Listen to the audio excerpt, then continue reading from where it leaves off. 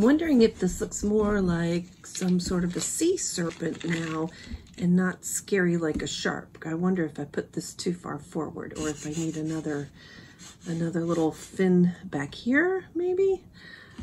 I don't know. I think I just need to get to the painting of it because it seems like the more I mess with it, it gets cuter instead of scarier. So, shark birdhouse. All right, one more fin.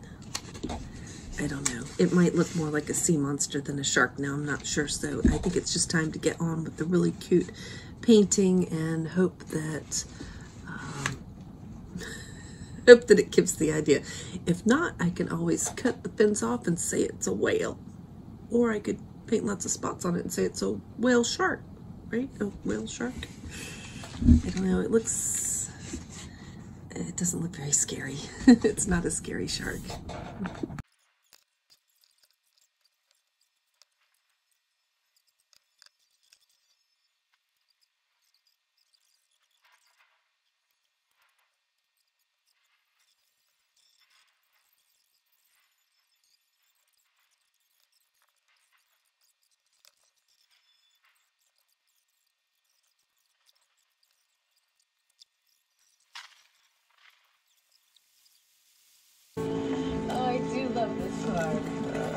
I thought you might. Pick a body. Sir? Okay, if you hear something loud, it's because it is pouring rain. So I started on the front and kind of got a little bit lost. So I came and did more of the back side and kind of looked like water. And then toward the back, a bit streaming along the back. And I need to do,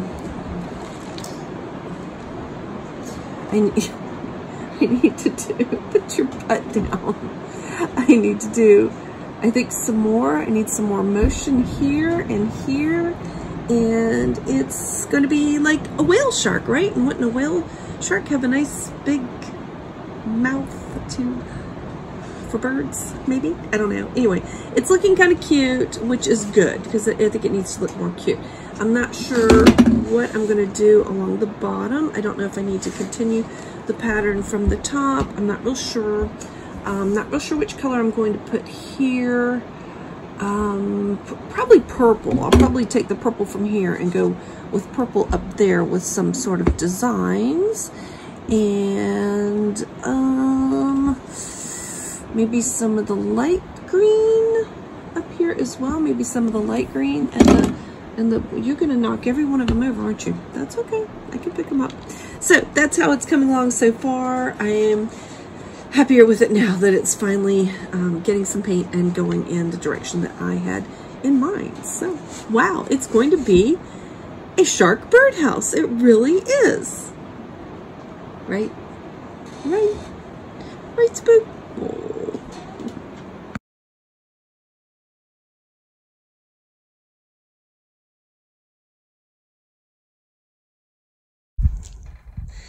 All right, so you can see that now the shark is really, really shiny because I want to do some of the painting down by the tail.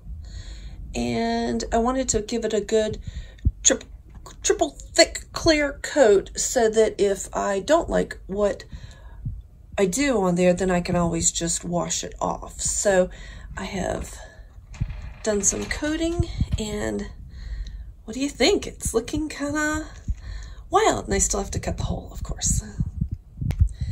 So here's where it is now. I think it's time to stop with the decorations. I think it's got enough color, enough motion, enough of all of that. And I think it's time to drill the holes to hang it. And then also time to cut the hole for the mouth and call this project finished before I overdo it. It's time to cut the hole, and so here it goes. I've brought out Bill's drill, and I have a hole saw on it. So what this is it's like a drill bit, and you change the size of the saw. The part in the middle comes apart, and you have a set of different circles that goes with it. I'll show you what the whole kit looks like. Came in a box like this. It was not all that expensive. I still have it wrapped up. I'm not sure why, but there are all different sizes. So this is how I get exact holes. I don't draw them and cut them. I just use one of these hole saws.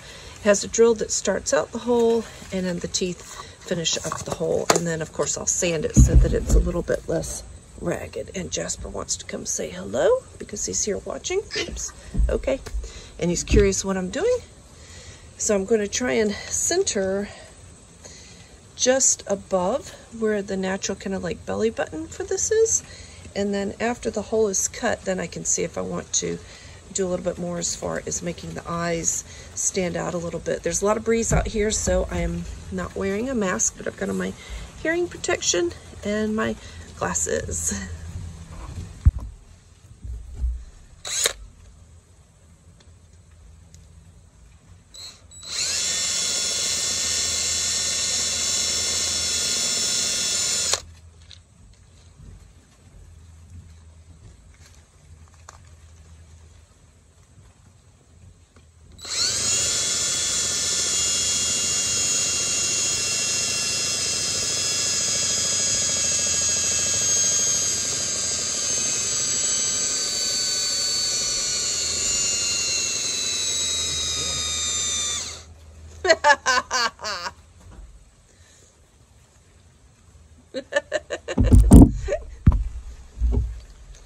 Try this again.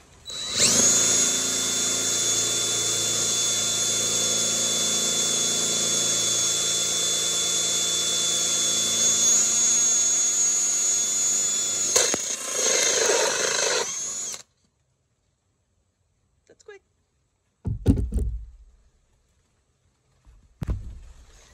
So the next question is, do you bother to pull all this stuff out? And I'll probably pull some of it out, but some people say that you should leave a lot of it, that the birds actually like to make nests with it. So this is my big hungry whale shark, and this is about 2.5 inches, and actually truly for wrens and I think warblers, you're supposed to have about a 4-inch opening, and you could have a larger opening but not too small of an opening. Between you and me, I have a funny feeling that this one's not actually going to get hung out. It's probably a decorative item, so it's going to be okay if the opening is small, but if any small birds want in it, then they can get in it. So I have to decide if I want to do a little bit more with the mouth, if I want to do anything with eyes, or if I'm just good with it the way it is. Now the really funny thing is, because I've been cutting gourds out here on the deck, there's some gourds growing in the swamp behind me. So behind me, there's my garden, sort of, but a lot of the garden is dead. But down there are gourds growing in the swamp because of all the seeds that I've been putting out. So I'm going to put some more seeds out there and let them grow. And in a minute, I'm going to attach the hanger and decide if I want to finish off the mouth of this just a little bit. And this project will be done.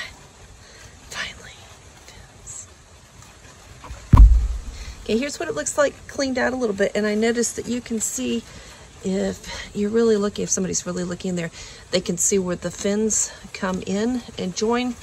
And I've thought a little bit about that. These fins are a little bit flimsy, and I might take some gel nail and maybe just like on the lines, put some lines of that, build it up a little bit to make it a little bit sturdier. I might do that. It means I'd have to put it under there and cook it under the UV light, but that could be okay. So now we need to go figure out how this is going to hang. I think I want to hang it from the body, and do I hang it in 2 spots, fore and aft, or side to side? I might have to look up some ideas on that. So this is my big shark birdhouse. I think it's coming out okay eventually. Finally. All right, next couple steps. I have added an eye hook here, just a little eye. Got a whole kit full of them. I don't know exactly what size it is. It's that size. So I've got one here and one here so that it can balance. And I think I'm going to string some fishing wire up like this and see if I can get it in the right spot. I might have to put an eye up here and adjust where the eye is so that it sits right. And then on the front, I just felt so bad about cutting the big hole, even though it's only about a 2.5 inch hole, that just in case this is only going to be used for decorative, I took the plug and I put a little, I guess I should make that into the shape of a little fish, but I took the plug and I put some rubber bands around it and hot glued them on and made a little handle so that if it's not going to be used outside, then it won't have the gaping hole. This really is only 2.5 inch, which is about the size for a small wren.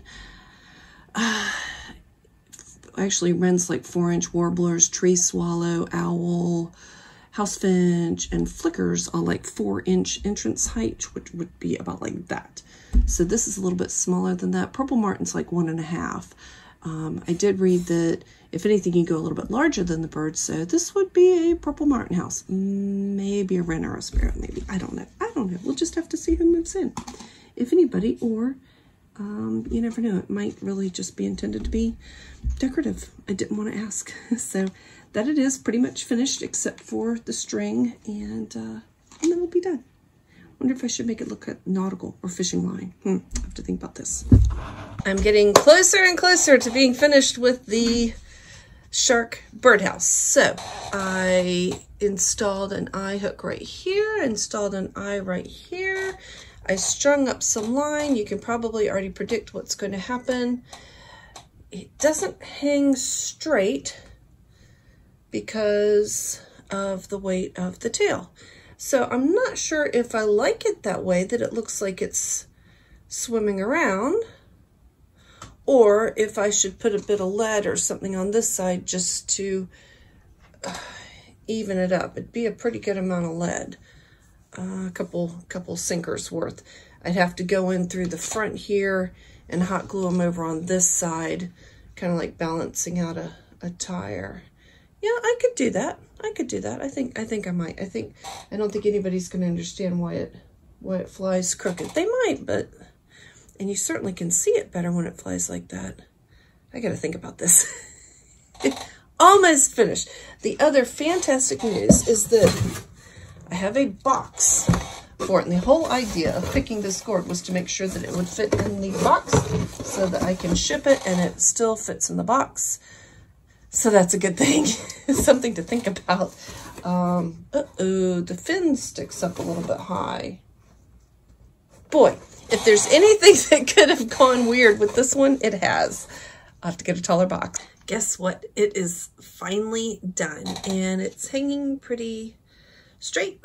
What I did was I opened it up, and on this side I put in 2 fishing weights, 2 lead weights to help weight it. I thought that would be the appropriate thing, and I simply have some twine on here.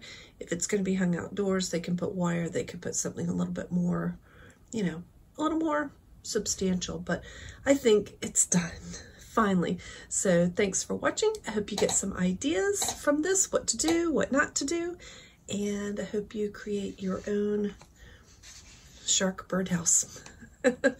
What a strange and unusual project this has been, but I really enjoyed it, and I know that the shark is going to a good home. So thanks for watching.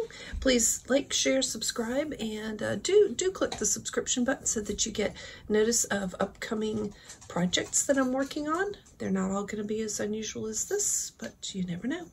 Thanks for watching. Bye. You're not going to believe this. You thought you saw the last of me. I think I even said bye. Thanks for watching. So my husband looked at this and said, the mouth is too big, which it's not. That's how big it needs to be for the bird. But the other thing was, he said it needs lips and it needs eyes. So I had to do the lips first, and I used quick wood, and I don't know if you can see this, but I've got tape around it because I just don't feel like having to be so careful with my painting. So I did put tape around the edge so that I can tape a little bit quicker. I'm going to go with the hot pink, see how that looks. And then once I get those there, the eyes are usually a little bit back of, and I looked up whale sharks. Whale sharks have long lips that go all the way across. and are really thin, so it's not gonna have much of lips. But the eyes I think will be right back here, and I'm not sure, maybe a dark blue will kind of give the idea of the eyes. So I don't know if this is gonna totally ruin the look of this thing or make this thing look absolutely fabulous. So day 4 of the shark bird feeder. Who would have thought? All right, I'm gonna get going on this so that I can hurry up and show you the finished deal. All right, so I painted the lips pink, and you can still see I've got tape around them. And then I painted that inside part blue, and I've got to put another coat and maybe put some little stripes on it to look like where the lips come together. And then I have to decide, do I leave the little plug the same, or do I paint it the blue? I don't know. I guess I hate to paint over the color of it, but it probably would make more sense if it was blue with like a line across it. So it doesn't look like it's eating a watermelon or like a God's eye or something like that. So here's kind of a funny thing about gourds. Sometimes in order to get the look that you need to make something look almost realistic, you have to exaggerate it a little bit, and that's what happened here with the eyes.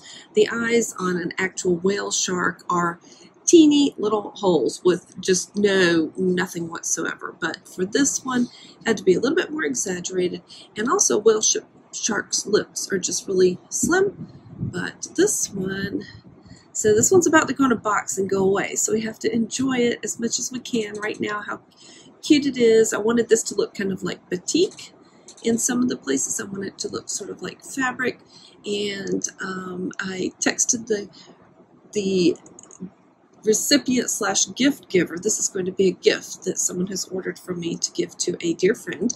And I texted her with pictures of it yesterday just to make sure, is this what you had in mind? Because I really did this blindly.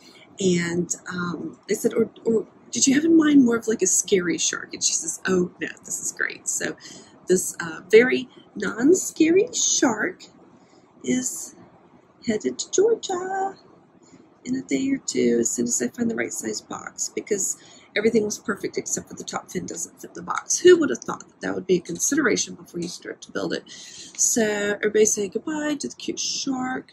I didn't name it because I'm not getting to keep it, but it really did come out kind of cute, I think. So bye again. Thanks for watching. I think this is the last time I'm going to show you the shark. Bye. Oh yeah, please click on any of the links below. I receive a small couple pennies on the dollar if you purchase anything from something that I've recommended, and that's what helps me afford to run my channel. So thank you so much. Bye. I just realized what the whale shark's name should be, Dexter, because I watched the Dexter show all the way through the making of it. Dexter. That's a good name for a shark, right? Dexter. Dexter the whale shark. That makes it a boy shark, though. Alright, my box is all boxed up, ready to ship. Inside this box is another box, and in between each layer is some of the like airy packing material. And a quick tip I want to give you is you can use your PayPal account to print out shipping labels, so you don't even have to leave home. You can print out your labels right at home, slap them on there, and put it out for your mail carrier to pick up, which is fantastic. It means I don't have to go anywhere. So I'm really going to miss, I had to box it up really quickly, I'm really going to miss the big shark. It was a fun project. I wish I'd done 3 at the same time, because once you get the hang of it, it's easier to do more than 1 at the same time. But this is a one very unusual shark birdhouse. So bye. Welcome, birdies.